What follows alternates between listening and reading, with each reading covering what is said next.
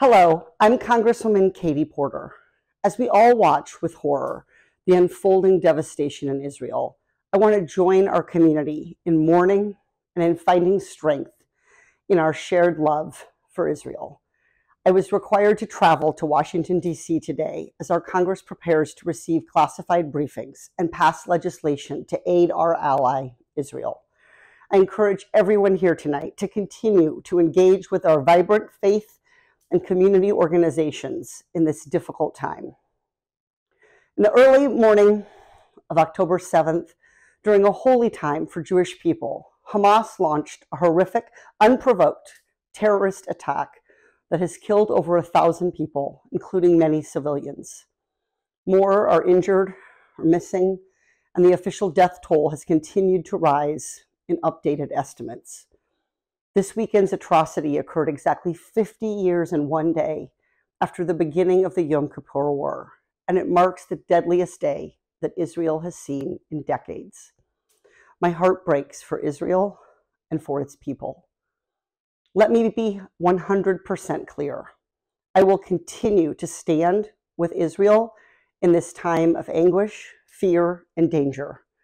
I mourn with Israelis as they respond to and recover from this recent terrorist attack and affirm that Israel absolutely has a right to defend itself. As a global leader, the United States must work with our allies to deliver justice. The terrorists who carried out these attacks should answer for their crimes, as should their backers in Iran.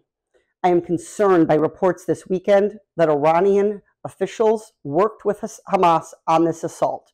I will support ongoing investigations to determine how this happened and continue to call out and condemn the Iranian regime.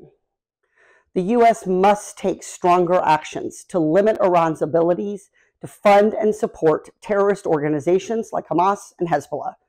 We cannot remain idle as Israel suffers attacks and threats, and as Iran undermines peace and stability in the Middle East. We cannot give in to Iran's efforts to weaken our long-standing special relationship with Israel. Peace cannot occur unless the United States continues to stand strong with Israel.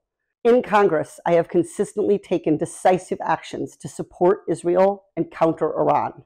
I proudly voted to fund the Iron Dome, which has proven effective in saving lives during the current crisis, and I stand ready to replenish its weaponry. I have worked with Democrats and Republicans to urge tougher sanctions on Iran, and I led a bipartisan push for more transparency into the United States policy toward Iran. I have already signed onto a resolution expressing solidarity with Israel, and I'm prepared to review and pass additional security assistance. The long-standing conflicts facing Israel are incredibly personal for so many in our community and around the world. Many of us have traveled to Israel, making special memories there, or have loved ones there that you were worried sick about. When I traveled to Israel earlier this year in February, I visited a kibbutz very near Gaza. That very community was subjected to horrific violence, including against children. I mourn the loss of these Israelis who spoke movingly to me of their desire for peace and of their heartache for the people of Gaza living under Hamas's reign of hardship and terror. Even under risk of violence from Gaza, their humanity was a testament to the foundational values of Judaism that Israel nurtures. The massacre in this community is an outrage, and I weep with all of those who love Israel at these atrocities. And I pray for the safe return of those held hostage and those serving in the Israeli Defense Forces to keep Israel safe. There are no easy answers for how we achieve enduring peace in the Middle East, but I will stand with our ally Israel as it repels this threat and works to defeat these terrorists.